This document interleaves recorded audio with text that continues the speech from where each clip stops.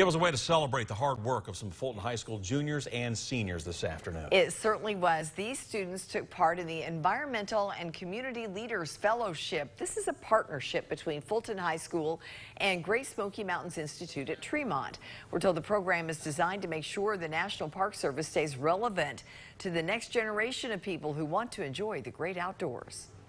The values for this generation and the next generation, and this is what this program gets at, to make sure that that next generation enjoys that resource as much as we do today. The superintendent of the Smokies you just heard from says he hopes kids from all walks of life can enjoy the Great Smoky Mountains National Park. We certainly hope so. That's a great idea. I think it's fantastic. Yeah, exactly.